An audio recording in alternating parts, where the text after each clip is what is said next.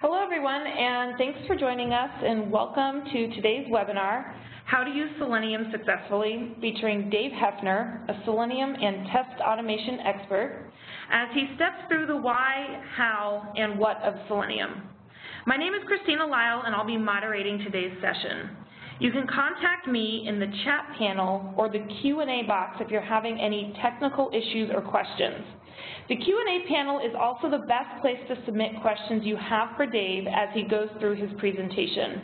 We'll get to as many questions as we can in the last 10 to 15 minutes of the hour. We are recording this session today, and once it's ready, you'll receive an email with the links to the recording and the slides. With that, we're going to go ahead and pass over to Dave. Thanks, Dave. Thanks. Can you hear me okay? Yes, I can. Great. Okay. Hey, everybody. So this is how to use Selenium successfully. So let's dig in. So when I first started doing test automation several years back, I was new to it, specifically with Selenium and in general, and I felt like it was like this. The landscape was like this in terms of getting started, finding information. It was a chasm. I felt like on the left was me, and where I wanted to go was on the right. And on the right, I saw some potential luminaries, people in the industry who had done it successfully, and I couldn't help but figure out there was no way to safely jump across without threatening my life. It just felt like a really scary situation to be in. And over time, what I realized is it's not like this scenario here, that in fact, doing test automation with Selenium is a lot more like a puzzle. It's more like a Rubik's Cube. And the fun thing about a Rubik's Cube is that no matter the configuration of it, there are a set of patterns that you can apply to it that, regardless of its orientation, you can solve the puzzle. And I argue that doing test automation with Selenium within any organization is very similar. So the goal is the best place, I think, to start with regards to doing test automation with Selenium. Just make sure that we're all on the same page, because I argue that every organization wants these same things. And that's to write business valuable tests that are reusable, maintainable, and resilient across all relevant browsers. And then you want to package these tests up and scale them for you and your team. So knowing all of that, let's start with a brief Selenium overview. So Selenium, the in a nutshell version, a lot of people use it. I mean, it's gained popularity. It's used widely as a test automation tool, but fundamentally, it is a open source library that is used to automate human interaction in a web browser. That's it. It's just used to automate a web browser. And it is really good at mimicking human action, and it's not good at things other than that. So specifically in the web browser, things outside of the web browser, it has problems with, like system level, operating system level things, and lower level things, like trying to get the status codes of a page and those kinds of things. It's not really good for that. There are different versions of Selenium in terms of the form factors of how you apply it. So there's Selenium IDE, which is arguably a big part of how Selenium became popular. It's record and playback functionality. And then there is local execution of tests, and then there is remote execution, which is how you would scale things. And then Selenium has a bad rap and this association with it potentially being slow, brittle, and hard to maintain, that the tests you would write would be slow to execute, would be brittle, break all the time, and as a result, be hard to maintain. And what I'm going to cover through this presentation is that addressing these issues, they're all solvable. And really, these aren't the problems. The problem Selenium has is information, making sure it's easy to access. So I've broken things down into a 10-step approach to kind of demystifying Selenium and figuring out how to use it successfully. So step one is defining a test strategy. And what I mean by that is not something kind of hand-wavy or high-level consulting speak. It's actually 4 simple questions that you should ask. And answering these questions will help give you clarity around where to start. So the first question is, how does your business make money? And if your business does not deal directly in dollars and cents, perhaps you're a nonprofit or some sort of entity that doesn't deal with money necessarily, but think about it then in terms of how do you actually generate value for your end users? And then what features of your application are actually being used? And this is something that any organization, with few exceptions, should be able to gain access to that information based on their analytics usage data. And also, within that same vein, what browsers are actually being used by your users. And then the last question is, what things have broken in the application before? This one is going to be harder to glean, but it's something that can be found. You could check defect tracking systems. You can have a fireside chat over with people who have been at the organization for a long time and ask them what things have broken. You could also just wait for a software release and then look for the developer who's sweating nervously in the corner because he's assuming something's going to break, and you can ask him what that thing is. And basically what you want to do is get the answers to these questions and then create basically a simple backlog of things to figure out to test. And ultimately these questions decipher and distill down into the outcome, which is what to test and which browsers to care about.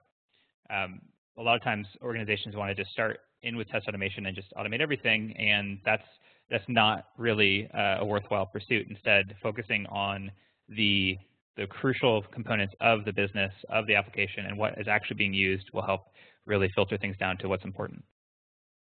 So step 2, now that you know what to test, you want to pick a programming language, because writing tests with Selenium really requires doing this with a programming language, not relying on a record and playback tool and then just hoping for the best. So the first question organizations typically ask is, should we use the same language as the application? So we wrote our application in Java, let's write our tests in Java. Well, that is the most common question people ask, but I think a better question is to ask who's going to own the tests.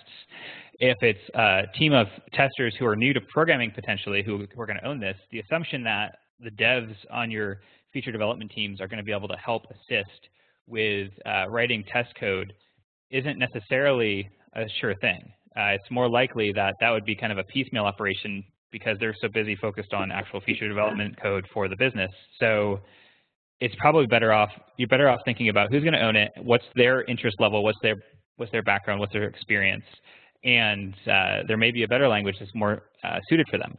And if it's Java for your app, maybe Ruby is a better language for people who are just going to be a dedicated test team writing test code for it.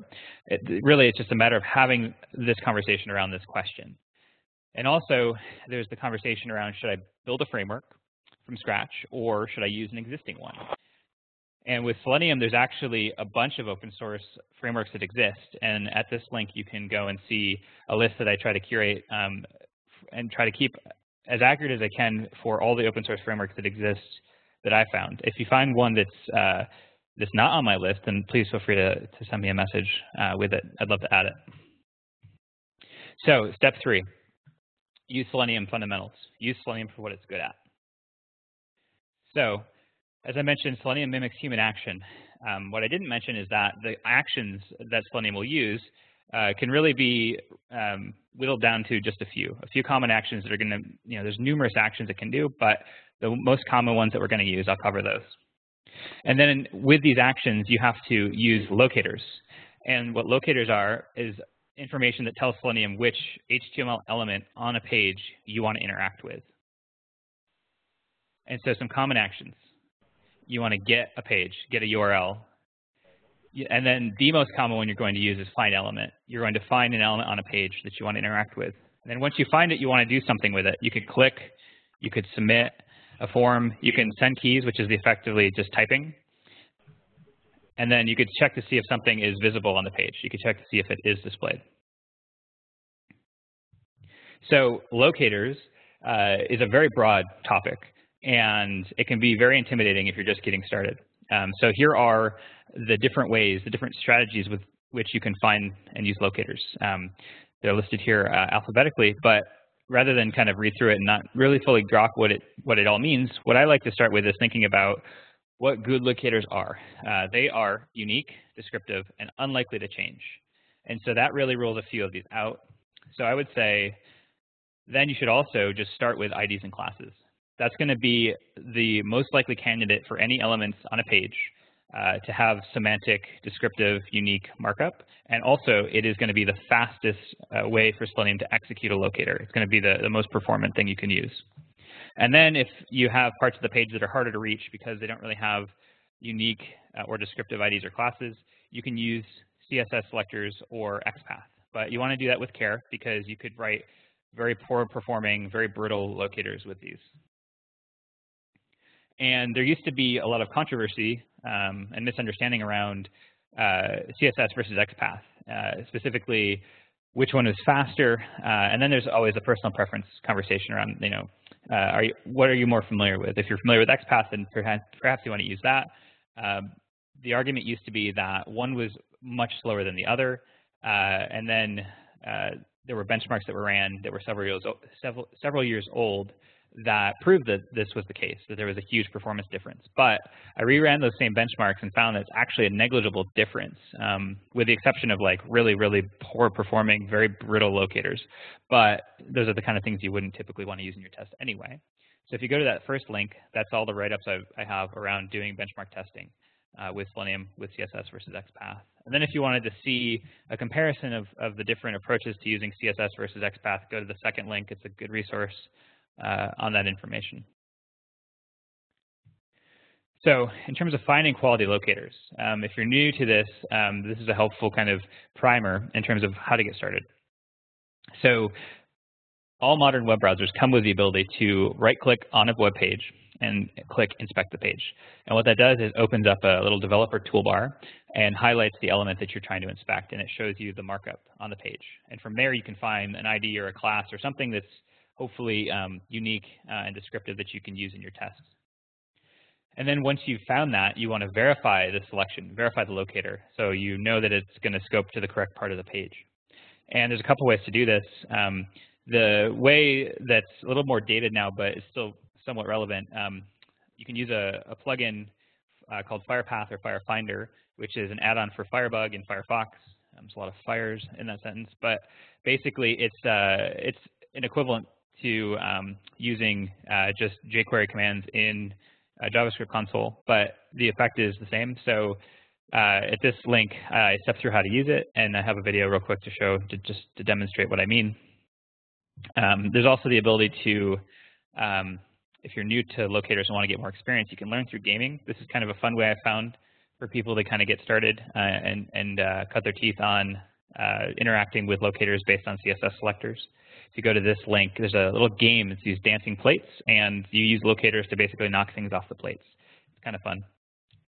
And of course, this is, as I mentioned, a very broad topic.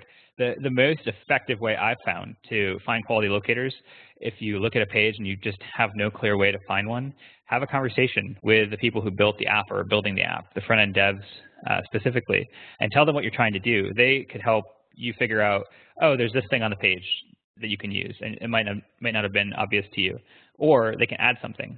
A lot of times this is a trivial thing for them to do. So a conversation will also help instill kind of the mindset of like, oh, that's what you're trying to do. So next time they build something, they might try to bake testability into the app.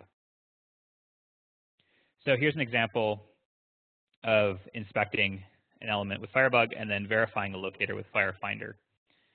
So I grab the actual form is login. So in CSS selector, it'd be pound login because pound is an ID. And then if I wanted to verify the username input field, it'd be pound username, pound password, and then there's the button. And so when I basically test these different locators to see if these would actually work in my test, it's highlighting the different elements on the page.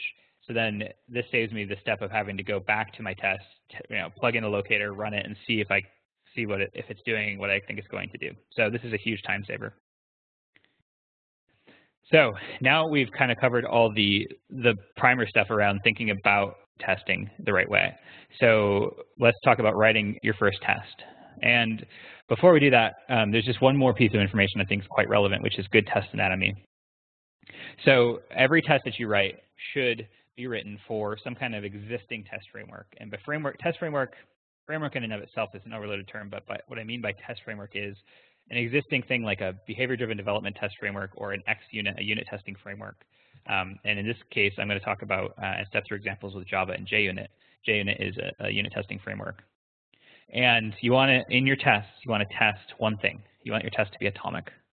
And you want to make sure that each test can be run independently. So it should be able to handle its own setup and teardown and not rely on other tests.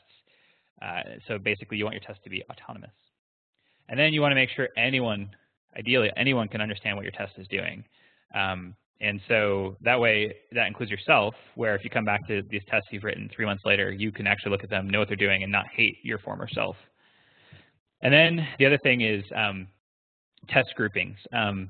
Similar tests should live with test like itself. So if you have like an entire component of an app, you can have tests that reside within a folder that test that specific thing.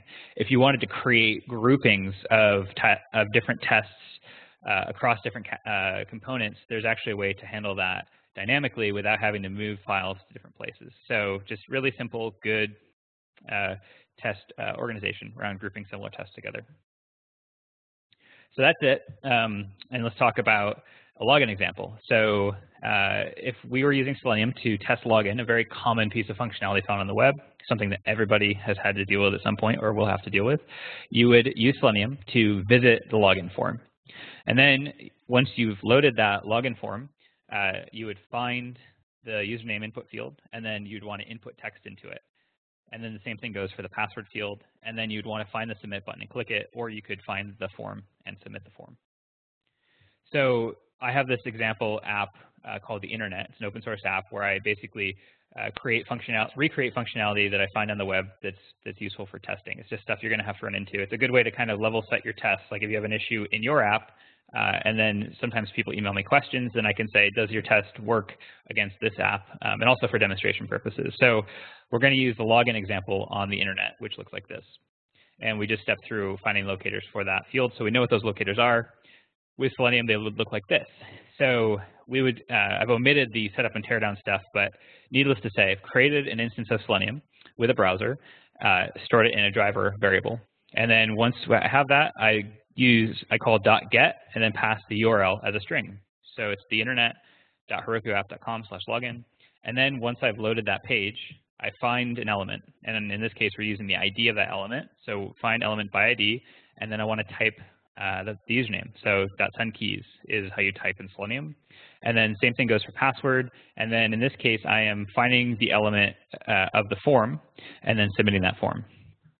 And so what that looks like in JUnit with a test wired up is this. At the top of the test class is I'm importing all the different classes I need to use. So the JUnit annotations and then all of the different classes for Selenium. And then I declare the class. So, and it's a public class, test login. And then I create a private variable to store the instance of Selenium. It's just a WebDriver variable. And then I have 3 different methods. I have a setup, I have the test with the name succeeded, and then teardown. And in the setup and teardown is where I'm creating and destroying an instance of Selenium. And in this case, I'm using Firefox because out of the box, Firefox works. There's no additional setup required. And then in the test, I'm plugging in those commands. And on top of each of these methods, there are what's called annotations. This is metadata that you apply to your methods, and it tells JUnit what you want to do with those things. So a before annotation basically will make sure that that method, the setup method, runs before each test. And then the after will run after each test. And then the test annotation obviously denotes that this is a test. The succeeded method is a test. So this is all well and good. We have our test code wired up, but it's not actually doing anything. It's just going to run and pass because there's no assertion. So we need to find some information on the page and then assert that it's what we expect. So to do that, the steps would be we'd manually log in. We would inspect the page after we've logged in to find something to help verify the state of the page. So we'd find a locator for that thing, and then we'd verify it in the browser to make sure it's doing what we expect. And then we'd add it to our test, add the assertion to the test. So if we take the example of login and we actually step through it manually,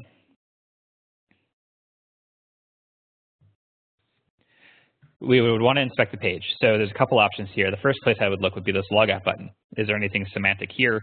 Not really. It's just a button. There's not really anything helpful. So the other option would be this flash notification at the top of the page. And it looks like there is some semantic markup in the class. So flash success. So what we'll do is we'll grab those 2 classes, and then CSS selectors for those would be .flash.success because it's 2 classes, and then we'd have to squish them together because it's all just one class string. And so what that would look like in a test would be this. We would want to pull in the JUnit assert library, and then we would want to assert that this element was displayed on the page. And so there's a couple different ways to write the order of an assertion, but I'm using assert true, and then we have a message that will display if the test fails. So in this case, it's saying success message not present, and then find element of the CSS selector that we found, and then checking to see if it is displayed. And so when we run this, it'll pass just like it would have before, but this time there'll actually be an assertion. So if that wasn't displayed on the page, then we would actually have a failing test, and it would be legitimate. So the other thing to point out is what's commented out here. This assert true with this fat-fingered locator. I always keep this in here just as a reminder to always test your locators in your tests, specifically with a bad locator, just to try and force a failure. Make sure that you can see the test fail and make sure it's doing what you expect, because sometimes you might be surprised and really you shouldn't trust the test unless you've seen it fail, and then you can revert it back to make sure that it's passing. So that's just a good practice for good test hygiene. And then there's also the thought of exception handling. Within Selenium, if you try to find something that's not on the page, so if we test the negative condition trying to see if the success message wasn't on the page or the failure message wasn't on the page, then we wouldn't get a test failure. We'd actually get an exception like this. It would say no such element exception. And that's actually normal behavior for Selenium. And the two most common exceptions you're going to run into would be no such element and stale element reference error. And the latter one has to do with timing issues, but that's not something we'll step through right now. No such element is the most common. And then if you actually want to see a list of all the different available WebDriver exceptions, you could check out this link here. But if we take the no such element exception and wire it up, it looks like this. Here's an example where, say we want to test the negative condition. We want to see if something is not displayed on the page. So we would want to basically say, tell Selenium, look at this page and tell me if something is not there. Without doing anything, it would just return an exception unless we catch it like this. So we do wrap our find element action and then catch it. And we're catching for no such element exception and then returning false. So instead of returning an exception and raising it and failing the test, we'll just return false. Then we can actually perform an assertion based on that. And then if you want a more thorough walkthrough of exception handling, you can check out this link at the bottom here. So we've covered the first 4 steps, step through just basically writing our first test, talked a little bit about exception handling. So let's talk a little bit more now about building on that in step 5, which is writing reusable and maintainable test code. So page objects, if you spend any time in the Selenium space, that's typically one of the first things you hear. It's the most talked about thing in Selenium, I think, aside from explicit waits. But page objects, so what they are and why they're important. Right now, if we just keep writing our tests like we have them, we are writing all of our locators in our tests, and we'd end up with a bunch of tests and the application. And then if the application changes, then all of our tests would fail. And we'd have to go to every single test and update it and be very unhappy. And this is where the notion of Selenium being writing tests that are hard to maintain. This is exactly why. But there's a simple practice, which is using a page object. So what you can do is create a class, an object in your test code which represents parts of the application, and then write your tests against that object. So that way, if the application changes, you need to just update the page object, and then your tests will work again. You only have to go to one place because all of the locators and all that behavior is abstracted into the one object. So let's take a look at what a page object would look like for the login example we just stepped through. So I went ahead and made this login page object, and it covers the happy path that we stepped through in the test. I also added the sad path of giving, potentially giving bogus credentials and wanting to check the negative condition. But let's step through this piece by piece. At the top of the class, there is the imports for the different things we need. So specifically, it's just for Selenium. And then there's also importing an assertion. I'll get to that in a second. But we declare a class, and then we declare a variable for Selenium. And then we have our locators stored at the top. And in simple values. So things like username locator, password locator, login form locator, and the by information. So by ID, username, etc. And so we have these in one central place that represents the single source of truth for login in the app is stored here. And then the next piece here is the constructor. And that's basically how we're making sure we're catching the Selenium instance, and then we can add steps in here to make sure that the page is in the correct state. So in this example, we're visiting the login page here, and then we're also asserting that the login form is displayed. And what this does is it makes sure that this test any test that uses this login page object will verify that the page is in the correct state before proceeding, and if not, it'll fail, and it will give this helpful message saying the login form was not present.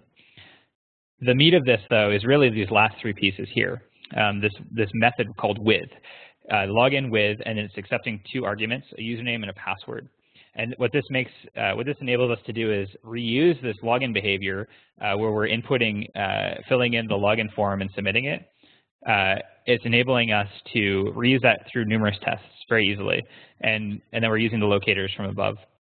And then the success message present and the failure message present is how we're abstracting the lookup of the displayed check for the flash notification messages that would appear after logging in.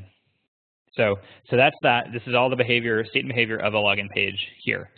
And what that looks like when we put it into our test is this.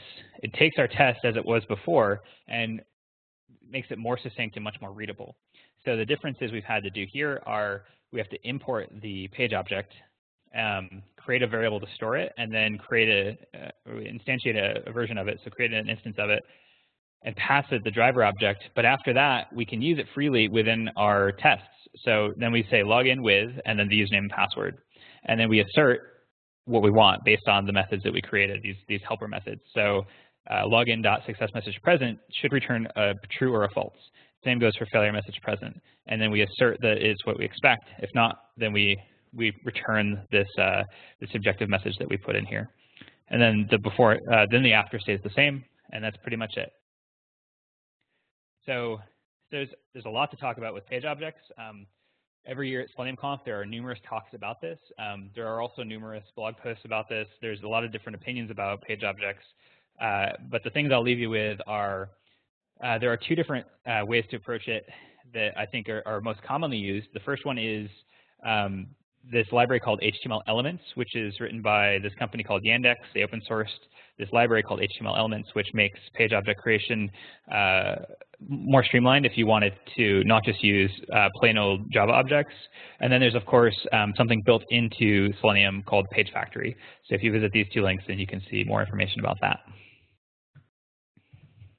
And then the other component here is what I call a base page object. Now, having talked about this numerous times with numerous companies and numerous meetups and conferences, I've realized that different people have different names for the same thing. So it's also known as a Selenium wrapper or a utility class. Your name may be different for your organization as well. So whatever you call it, let me just step through the core tenets of it.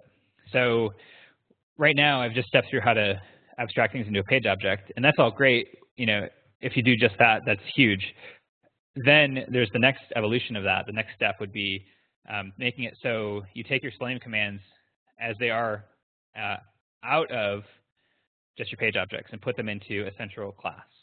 And what this enables you to do is gain global reuse of simple method names. And then it also makes your page objects more readable. Just like when you did, we just stepped through a page object making your test more readable, now your page objects will become more readable as well. And the big one, although it's less of an issue nowadays, but it insulates you from API changes in Selenium. This was a very true thing, very real thing in the migration from Selenium RC to Selenium 2. And the move from Selenium 2 to Selenium 3, there won't be huge swinging changes like this. But nevertheless, this is definitely a helpful practice in terms of creating consistency in your test code. And if you're curious about some more thoughts that went into this, here's a link to a recap of Jason Labia's closing keynote from SeleniumConf 2013, where he stepped through how they did this huge migration using this exact pattern for what they did at Google, migrating millions of tests from Selenium RC to Selenium 2. So here's what a base page object would look like using just a plain Java class. So we would have some simple methods here, and the most common ones I'm using here would be, instead of driver.get, I'm creating a method called visit, because I think that, to me that reads more easily.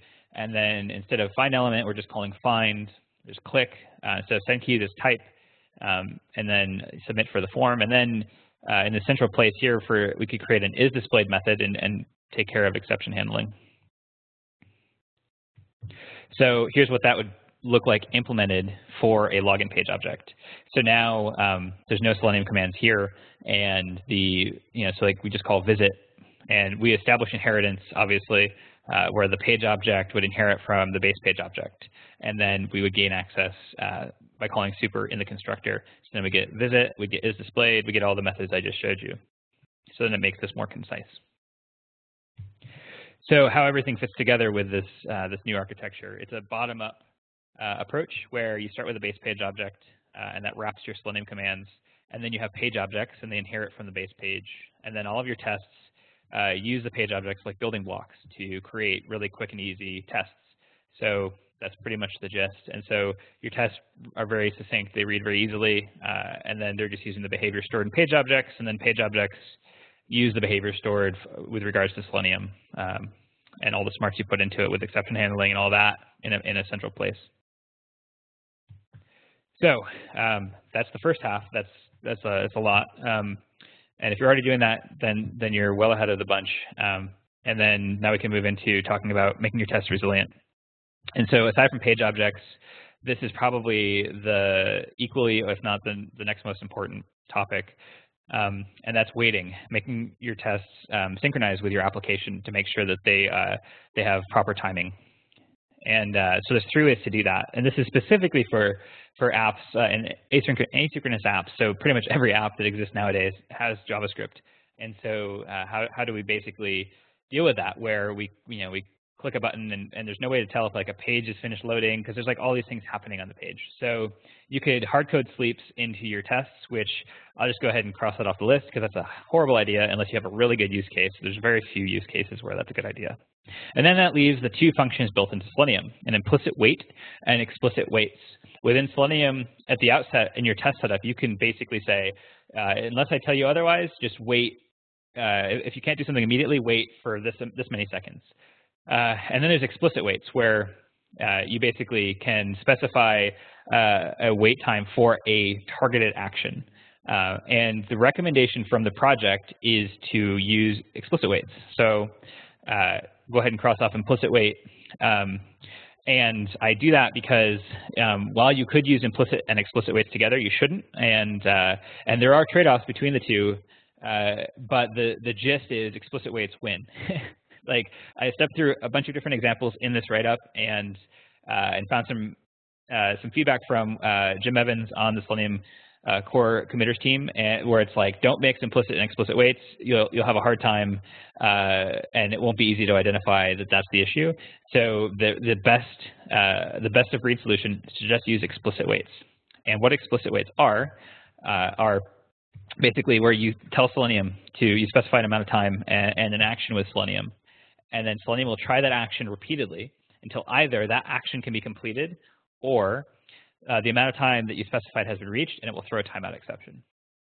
And so an example for that would be this kind of form here. So you click a button, a loading bar appears for like an indeterminate amount of time, and then something happens. So in this case, hello world appears on the page. So we'll want to wait and say, okay, let's wait till that appears on the page. And so the locator would be just pound finish. That's the finished text. So what that looks like if we implement this in a base page object, now that we have this simple architecture, would be this. We can abstract the Selenium WebDriver wait function, which is just WebDriver wait, and then you specify the timeout. And then you say, I want to wait until a condition. We can wrap this in a helpful method where we can reuse this functionality. And then what it's relying on is an expected condition. And then in this method, we can also specify a timeout. And what I've done here is specify it with a ternary operator. So it's basically saying if a timeout is provided, use it. And if not, then use 5 seconds. So if we do nothing, just use 5 seconds for a default timeout. And then what that would look like once we apply it would be this method where, let's say we want to wait to see if something is displayed. And the expected condition that we'll use for that is a visibility of element located. And then by using the ... operator as a parameter type option, then we're able to make it so we don't have to specify timeout if we don't want to. And if we don't, then 5 seconds will be used. Otherwise, it's going to proceed. And then we'll catch the timeout exception and return false. So if we actually wanted just to say, wait for the thing is displayed, and if it's not displayed, then return false instead of returning a timeout exception. So if we create a page object for that page I just showed you with the button in the loading bar, it would look something like this potentially. So the two locators would be the start button and then the finish text. And then we would want to create something that would load there's two different examples. So we'll create a method that will visit the correct example and click the start button. And then the meat of this is really in the finish text present method. This helper method where we're extracting things out to do this display check. And so what we're going to do is we're going to wait to see if the finished text is present for 10 seconds.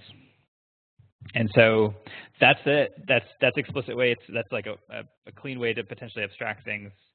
And then there's, of course, browser timing considerations. And the gist is really that each browser is a little bit different in terms of how its execution speed. And there's also some considerations in terms of how they handle certain locators. So don't be surprised if you write your test in one browser, run it in another, and then you run into issues. The point that I'm trying to make here is that it's an iterative process to write your tests once and run them on every browser. You need to work out the kinks as you switch from browser to browser. That's really the biggest tip I can give you, and that's normal. That's just how it is with Selenium. You can't just write your test once and then they magically run in other browsers. There's some maintenance work to go into it. But once you get it working, it's usually pretty straightforward after that. So the last 3 steps, I'll just try to breeze through here so we have enough time for questions. Prepping for use. So now we have well-factored code with explicit weights, page objects, etc. So we want to prep things for use. So if you're already using an open source framework, then they'll have their own specific organizational structure and they'll take care of all this prep. But if you're just going to create your own framework, this is a good starting point. So, and when I talk about test framework, the way I've unloaded the term is I talk about a test harness. We're going to create a test harness for all of our test code.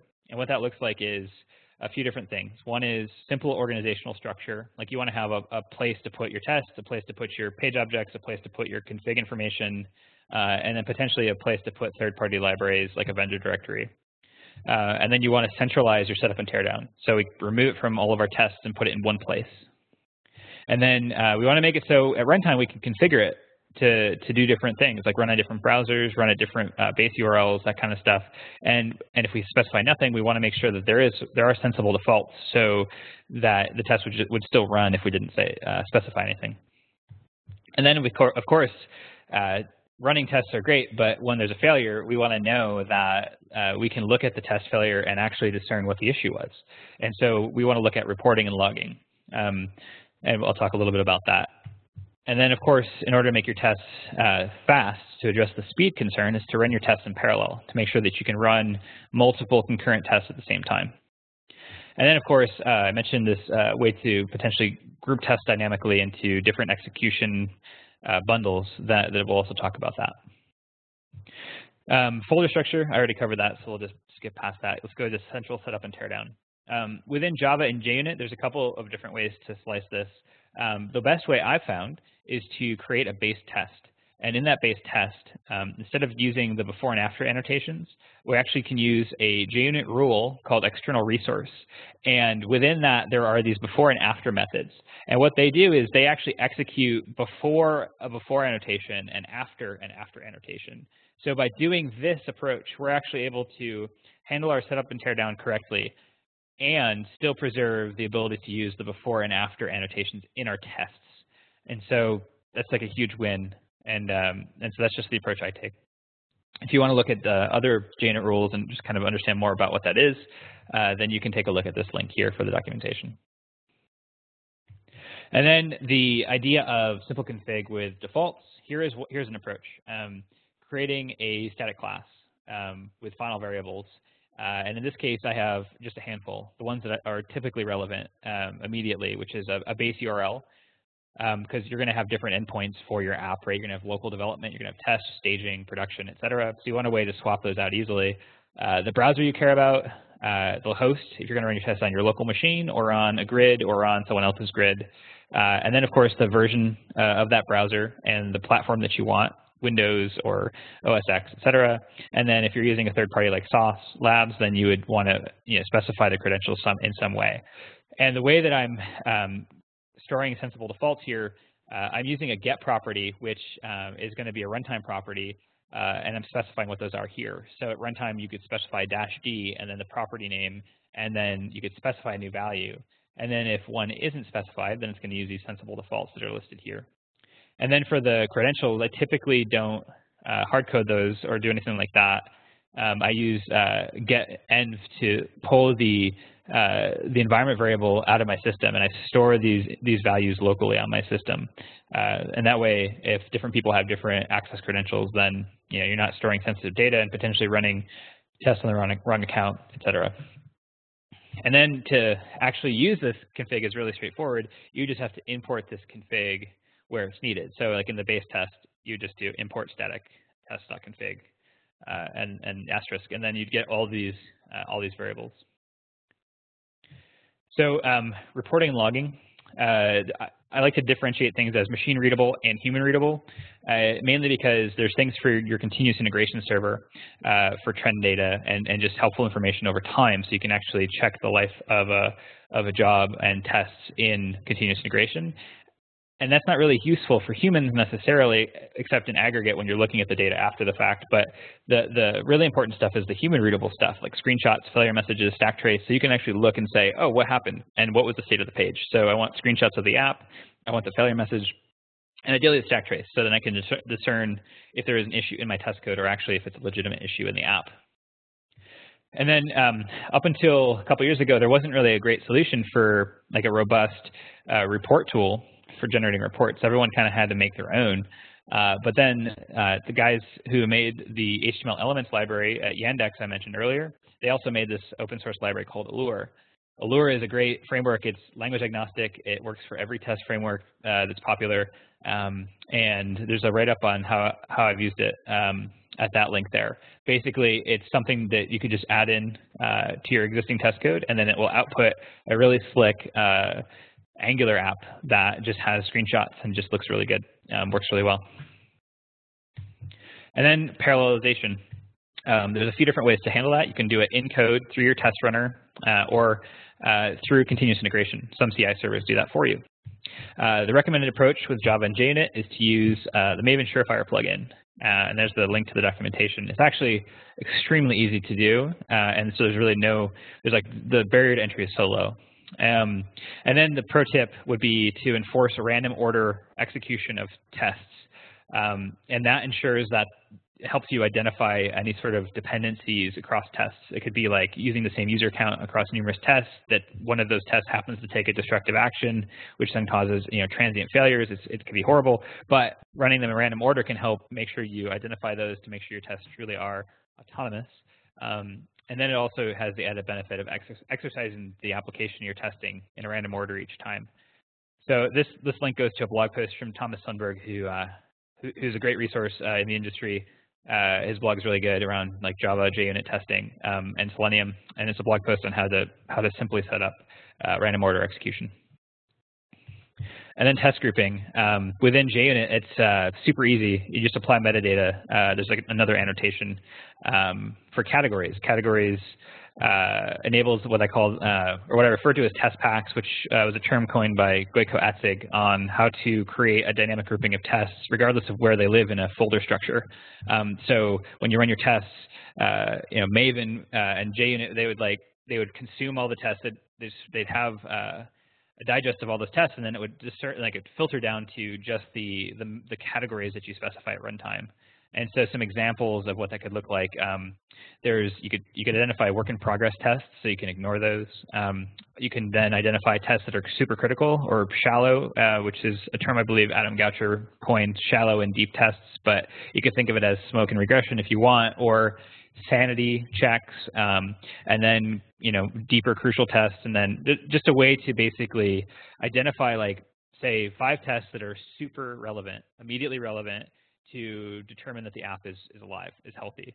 And then you can have another group of tests run that maybe take a little bit longer and test some more in-depth stuff, and then you can have like really long-running tests that run at night.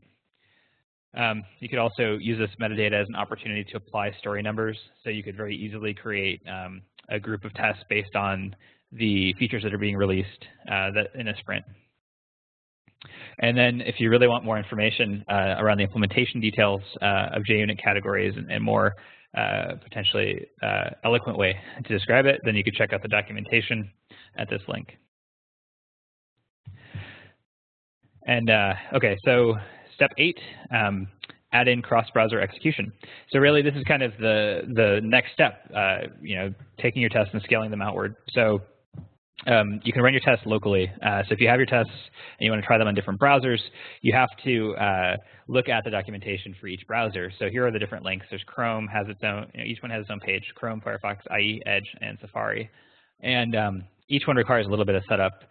You'd have to download a binary, potentially add it to your path, and if not, then you have to, you can actually add it in code. So for Chrome, you download this thing called Chrome driver, and then you can specify the actual path to the Chrome driver here, and that way, if you really want to be clever, you could create a vendor directory, download Chrome driver, put it there, so that everyone that uses it has a consistent version they're using, and then set the property like this, and then ta-da, then you can use Chrome. If you don't do this, or if you don't add it to your path, then when you run Chrome, it's going to say you need Chrome driver, you need to add it to your path.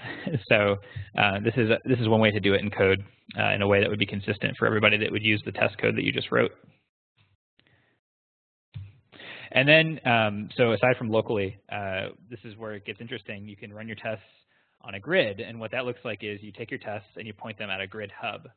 And that's just a server that receives commands from your tests, and then it farms things out to different nodes. And these different nodes represent different operating systems and browser configurations. And then it would return a browser to your tests, run your tests on these nodes, and then return the results. And so it's all done with one file, the Selenium standalone server jar, and you just specify different runtime flags depending on if you want a hub or a node, and how do you register the node with the hub. So what that looks like really quickly is this. On a hub, you would say java-jar, the file, and then you specify the role, which is hub.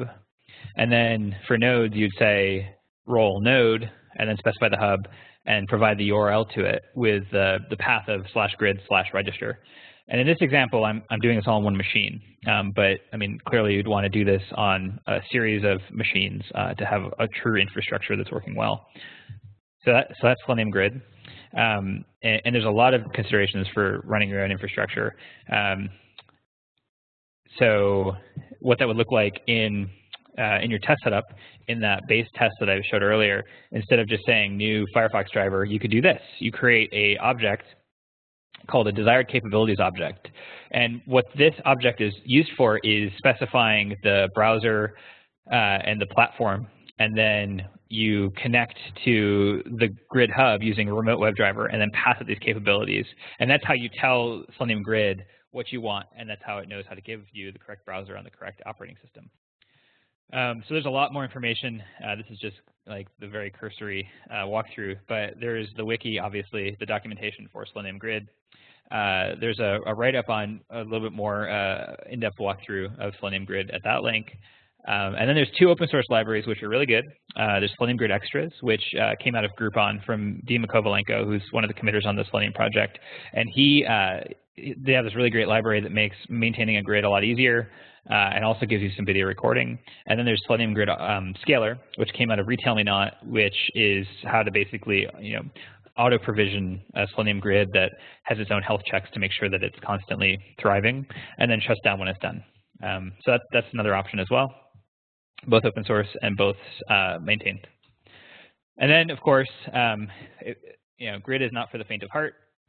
So there's third-party providers like Sauce Labs, which full disclosure, I use for testing my applications. But it's very straightforward. It's very similar to Grid, except for the fact that you don't have to maintain the grid.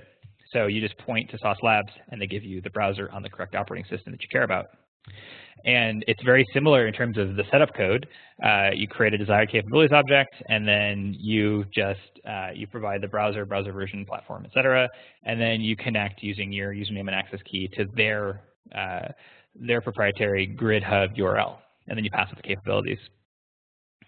And then there's some additional considerations with the setup, which are fairly straightforward, but you need to know about them. So you need to make sure you pass the correct test name, because if you don't, it's just not going to have the correct test name in the job. And then you need to make sure that you set the correct pass-fail status on the job in Sauce Labs. And then there's also, if you have an application that's behind a firewall, or just restricted somehow, then they have a secure tunnel option where you can stand up a tunnel and basically connect the Sauce Cloud to your machine that's doing the testing so it can access the correct application. And then for more info, there's all the different platforms that Sauce Labs supports at this link. And then there's a write-up I have on how to use Sauce. And then there's, of course, their Java documentation for getting started. And I think the real benefit, aside from having turnkey usage of a Selenium grid that's just working, is the output you get, the actual report from a job. So here's what it looks like for their latest UI upgrade. So you can see all the screenshots from different parts of the test. You can watch a video, a full screencast of the test as it was running. And then you can also check out the logs. So it's the Selenium log, as well as the Chrome. This was a Chrome test, so it's the Chrome log, and then all the metadata that was passed in as well.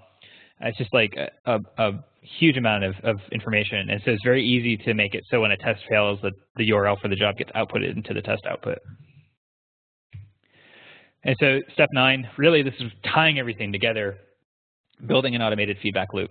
And so the biggest advantage of why we do this is we write all these tests because we want to create a feedback loop. We want to make sure it's not just us hitting a button on our machine, running our tests. We actually want to make sure that we're writing tests, we're putting it into a system that's automated, and ideally that automated system is tied into the existing development workflow. And so the goal is, of course, to find failures early and often, and you do that with continuous integration and notifications. That's the simplest, stupid simple way to do it.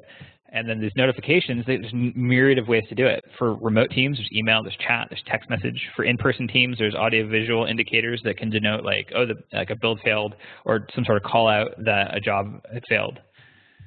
And so the way I think of this is a really simple approach to doing code promotion. So you have developers who commit feature code, and then their unit and integration tests ideally would pass on a continuous integration server. And if they do, then there should be a job that deploys the application to a server that's dedicated for automated testing.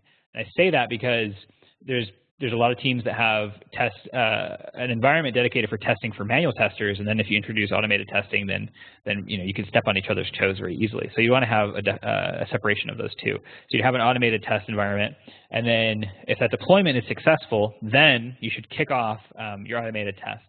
Specifically, a tagged a dynamic grouping like we talked about with categories, like a really small shim of your tests that can quickly give you feedback that the app is running. So a really stupid simple thing would be you can load the web page and log in.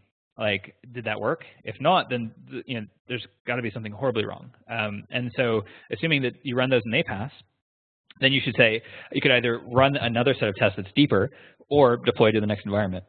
And by doing this, you can get one step closer to continuous delivery and really fast feedback. And so if any of these are no, if there's any point of this is broken, you should really notify the team and ideally stop the line. Make it so nothing should proceed until this issue is addressed. Ideally, there's two kinds of, I guess nobody really realizes this until they learn the hard way, but you're writing feature code, you're part of a team that's writing feature code to make the business money. And you're also writing infrastructure code like this, test automation, continuous integration. That's also a business critical thing because it serves the other one. So you really have to treat it almost as equal footing as the feature code that's being actively built. So the simplest way to get started, if it's hard to plug into your existing CI for your team, and you just want to kick the tires on something. Maybe you're not ready to go all in, but there's a really simple way to get started using an open source continuous integration tool like Jenkins. So you just go to the Jenkins website and you can download their WAR file, and then you could just say Jenkins-jar the WAR file, and then it stands up the Jenkins server, and then you just open it up in a web browser. Super simple. And then once you do that, it's easy. You just create a job, and then you find a way to pull in your test code. So if you're running locally, you just have to specify the full path to your test code. And then you could set up build triggers. So you can have it run on a schedule, or you can have it ping an existing continuous integration server to know when to run. And then you can configure the build steps. So you specify the access credentials you need, and then specify all the setup commands for the test code to run. And then you configure your test reports. So if there's JUnit XML and an HTML report, you can just have all of that be consumed in this job. And then set up the notifications. There's plugins. There's so many plugins for Jenkins. So if you wanted a Slack chat plugin, it's easy to install, quick to install, and then you just plug in your credentials to the Slack room, and then ta-da! When the tests fail, it'll just send a failure message into the chat that everyone can click a link and jump to that job and see it's failed. And then of course you want to run your tests and make sure that things are working as they should. And of course, once it's all done, the most important step: high five your neighbor. Boom. So the last thing I'll leave you with, I'm not going to go through this just because I'm always so short on time when I give this talk, but here are links to finding information on your own. In 2014, I gave this presentation. A lot of this information is still relevant and valid. 2014 at SeleniumConf, at this first link, that's a recap video of my talk. And then the slides from the talk are available at the second link. And then the third link, if you're more of a person that likes the long-form write-up, that's the long-form blog version of it. But basically, it steps through all the available resources on the web for Selenium and talks through which parts of it are valuable and relevant, and just tries to give you kind of a full perspective of the landscape as it is today.